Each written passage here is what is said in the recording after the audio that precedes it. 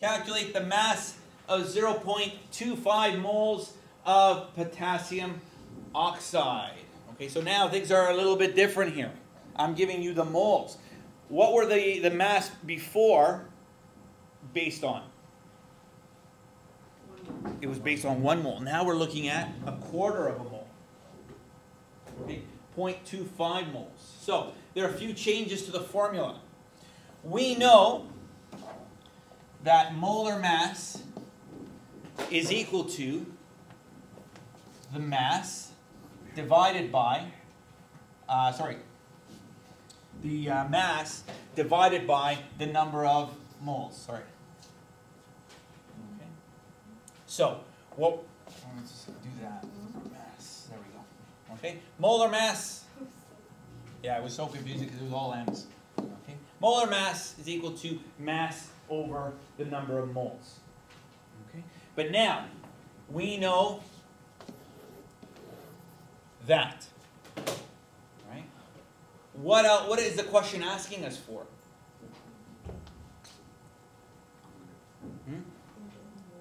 Quarter of a mole, but the mass. So which means it's asking us to find that. Are we given moles? Are we given moles? Yeah. Yes. Right? That's that one right there. How about molar mass? I can find that out, right? I can find that out. But what do I need to do before that?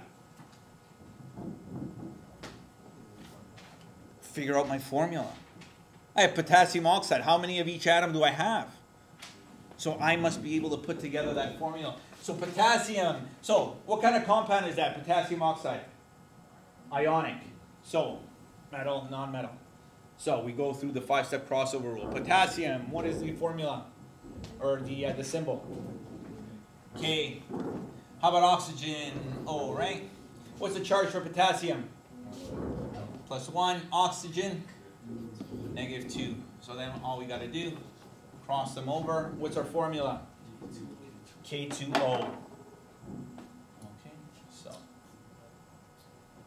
here is what we use this pyramid here to show that.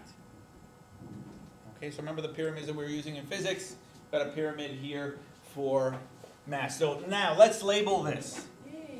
M, molar mass. M, the mass. N, the number of moles.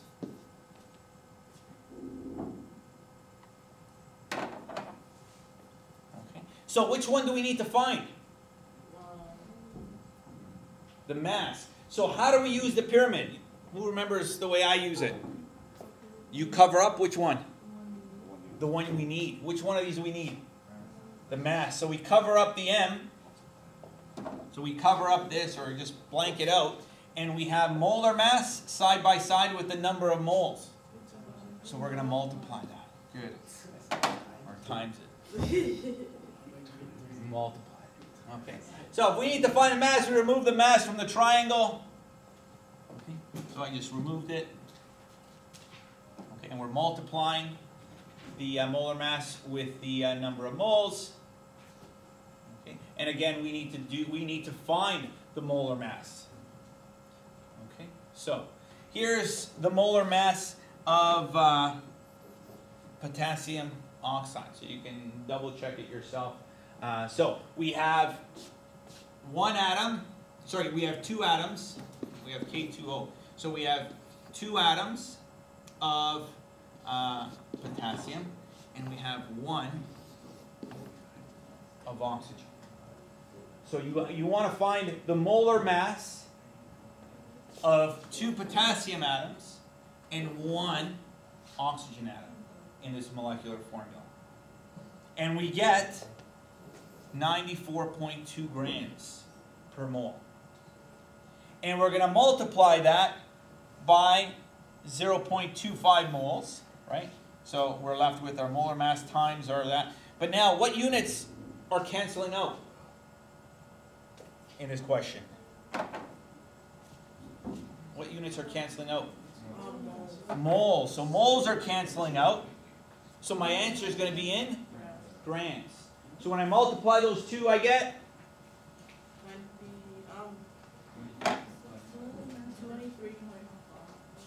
23.55 grams of K2O, potassium oxide.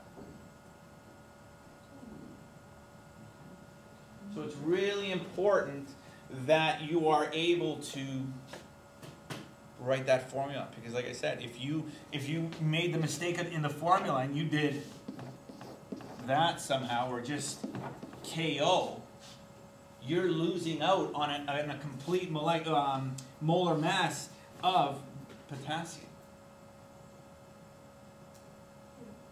Okay. And in this one, yeah, the same thing. You're losing out on one molar mass of potassium, and you're adding in the molar mass of oxygen, an extra one. Okay, so that's why. It's really important. I can't stress enough how important your ability to name is.